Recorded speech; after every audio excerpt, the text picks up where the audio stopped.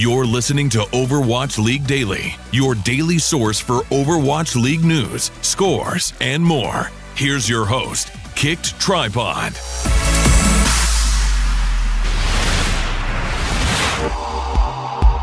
Good morning, Overwatch League fans. This is your Overwatch League daily episode for February 7th, 2018. Today I am joined by, well, me. It's just going to be me today. We're going to try something a little bit new to see how it works. So we're going to discuss and preview this week's matches as we go into the Stage 1 playoffs.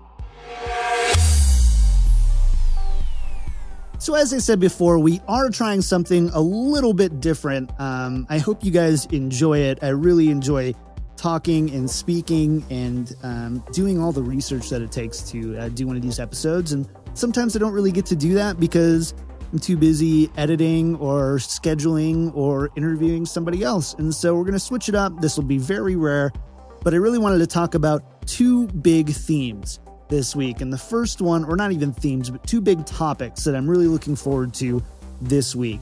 And the first one is going to be the three teams to make the stage playoffs. And so I'm going to go a little bit in depth on what teams I think are best set up to do so, what teams I think might surprise, and how it might go from there.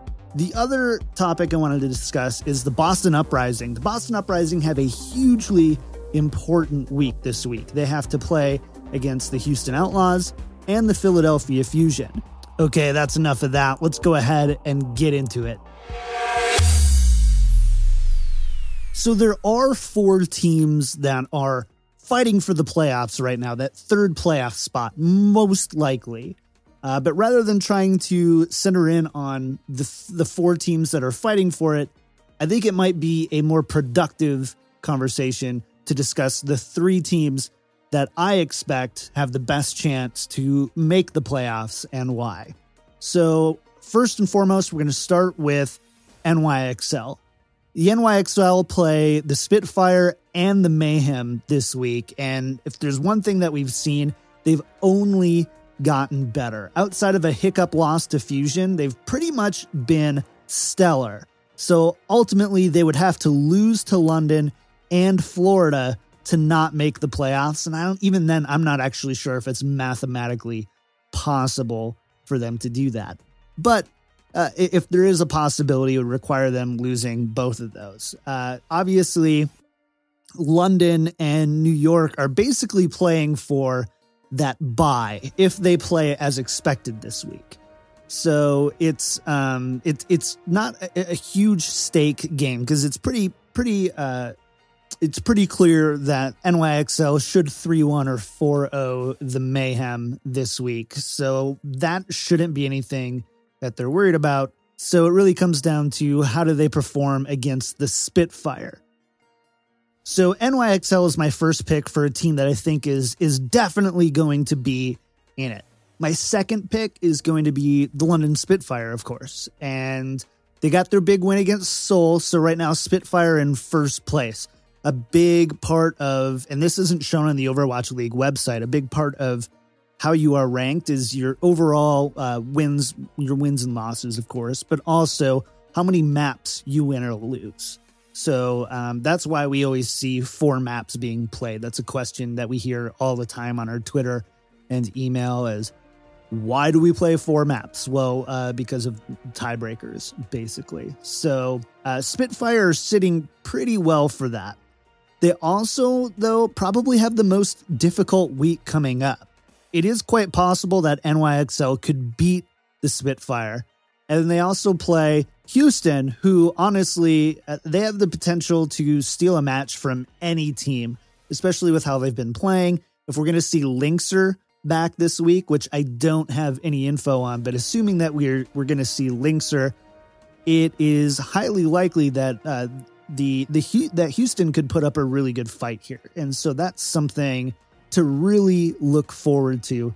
The last team, well, not the last team, but the team that I think is the third most likely to be there is Seoul.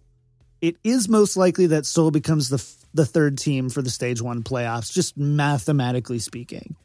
But they play the Valiant, And if the Valiant defeats Seoul, it's a pretty good chance that the Valiant could be that third team in the playoffs.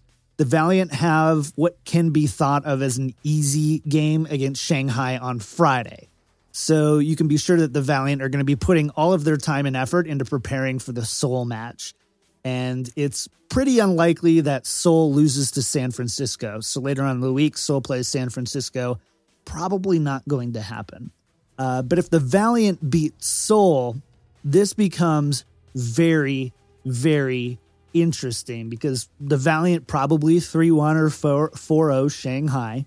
You have the Houston Outlaws that play the Boston Uprising, as well as the London Spitfire. So I would say, despite how good the Houston Outlaws look right now, even if they come out with 2 wins, I don't think it's very likely that they win them by much, right? And so there's chances that, Boston, if they can play really well and, 4-0 and surprise Philly or 3-1 and surprise Philly, that it basically could be a jump ball of a game. But at the end of the day, I really do think that the best chance for teams that take that third spot from Seoul has to be the Valiant or Boston. So we're going to go ahead, have to see how that looks. Speaking of Boston has really been on a tear, at least for me recently. They 4-0'd the LA Valiant and the LA Gladiators last week. The week before that, they obviously beat the London Spitfire and then beat the Dallas Fuel 3-2. They are trending upwards by any measure of it. They're trending upwards. You're seeing Note play much better. Nico playing much better. You're seeing the team have a level of cohesion that we saw glimpses of really early on in the season. When you would listen to and watch the broadcast, all you would hear about is, oh, they're just so close. They have the strategy there. They just can't execute, or they can't change, or they can't adapt. And they're doing that now. They've gone from losing to teams like San Francisco in week 2 to where they are now. That's a really big upward progression so far. And one thing that I really wanted to highlight, and this is something that Avril said on the last show, but it really left an impression on me, and that was basically he asked the question, what does Boston need to do to be taken seriously? And in my opinion, this is the week that is the test for that. The one to go from, oh, they're just, a bunch of underdogs to this is a really great powerhouse team. So for the first match, they play the Philadelphia Fusion. And how do I think Boston needs to address the Philadelphia Fusion? There's a couple of things. First of all, protect your supports. I can't think of a better situation than when the Valiant played the Fusion on Umbani last week.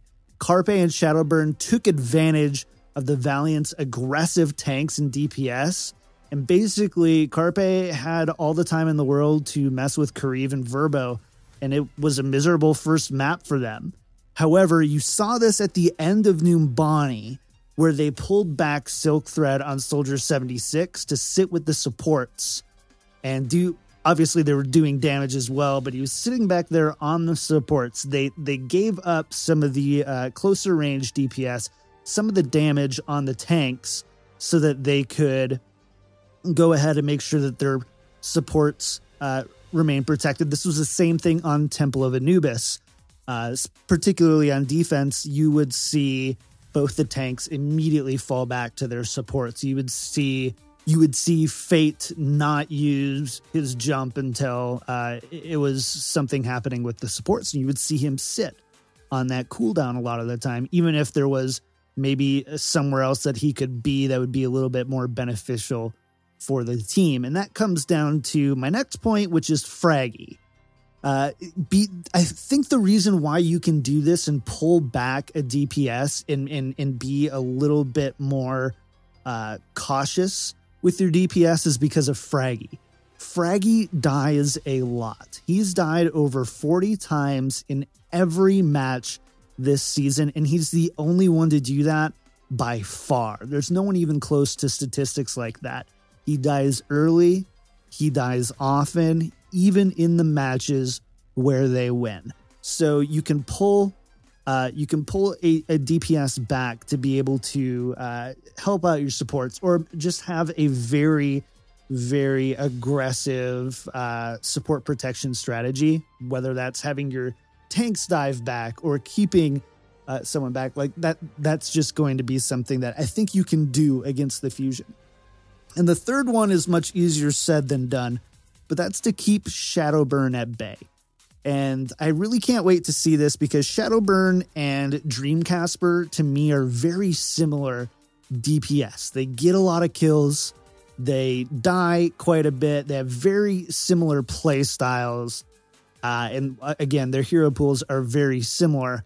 That being said, Boston's really struggled against teams with strong carry DPSs like Fleta and Baby Bay, and to a lesser extent, Sabiolbi. And so I'd be really curious to see if and how they can address Shadowburn here, because really when it comes down to it, it is going to be Shadowburn versus Dreamcasper. I think Boston has proven that this should be a game that they win. And I think Boston will win this one by at least a 3-1 margin. So what about Boston versus Houston? This is another really important matchup. And I honestly think there's just two keys to what Boston needs to do, but they're very big keys. And the first is that Dreamcasper needs to show that he is the best DPS player in the West. Before the last few weeks, if you asked me who I thought the best Western DPS was, it would be Linkser, and Shadowburn probably close behind. But now I think Dreamcasper has at least inserted himself into the conversation. Not only that, I think that if Boston wins both matches this week, I think that would make it most likely definitive that at the current time, Dreamcasper is the best DPS in the West. But he needs to play at least at Linkser's level the entire way. And that's not an easy task to do. Now, if Linkser doesn't play, if he's out again, which everything I've seen, it says that he should be playing. But if he doesn't, I think that Dreamcasper is going to have a real advantage here. But if not, this is going to be really close, and Dreamcasper probably needs to play the best series of Overwatch in his life so far. The other thing I'll add to that is Striker. I think that Striker kind of sits in the shadows a little bit because of everyone talking about how good Dreamcasper is, and he is amazing. But Striker has been a rock for Boston for the longest time, and he has been one of the main reasons why Dreamcasper is able to pull off and get the kills that he does. And we've seen Houston struggle against teams with strong tracers. So it's going to be interesting to see here. And this is something that I felt was the key to victory when Houston lost to NYXL. And it was simply the fact that they weren't able to deal with Sabiolbi on Tracer. And I think that if between Dreamcasper harassing from the skies on Pharah or on any other one of his many, many heroes, and keeping Striker harassing the backlines on Tracer, I think you're going to really struggle for Houston to actually be able to take this one if they play at the best, at their best that we've been seeing them play the last few weeks. The other thing I want to add, and this is a little superstitious here, so I don't want to get too into this, but I think it's something really interesting. And if you look at Boston and you look at Houston, they both struggle on similar maps, and they both excel on different maps. And there's one particular map where they both struggle on, well, not map, but map type, Control. They both aren't very good Control teams. And I think winning Control could be the difference between a win and a loss in this match. So that's something that I'm really going to be looking close about. I think that Dream Casper wins the Pharah battle on Ilios, and I think that gives them the edge, and they have to take that advantage and turn it into a win in order for it to be a series that Boston can win. My thanks to myself for being on the show. I'm just kidding. But yeah, you can follow me on Twitter at KickedTripod as always. We do have some great matches coming up tonight. We have the Shanghai Dragons taking on the Dallas Fuel at 4 p.m. Pacific. The San Francisco Shock taking on the LA Gladiators at 6 Pacific. And of course, I would say the big one and the one with the most immediate impact is the LA Valiant taking on the Seoul Dynasty at 8 p.m. Pacific. Thank you all for tuning in for another episode of Overwatch League Daily. You can listen to us anywhere on the internet, including iTunes, Stitcher, Podcast Addict, and Google Podcast. And of course, you can watch or listen to the show on the front page of winstonslab.com. Again, thank you all so much. Again, make sure to like, subscribe, whatever it is you do on the platform of choice.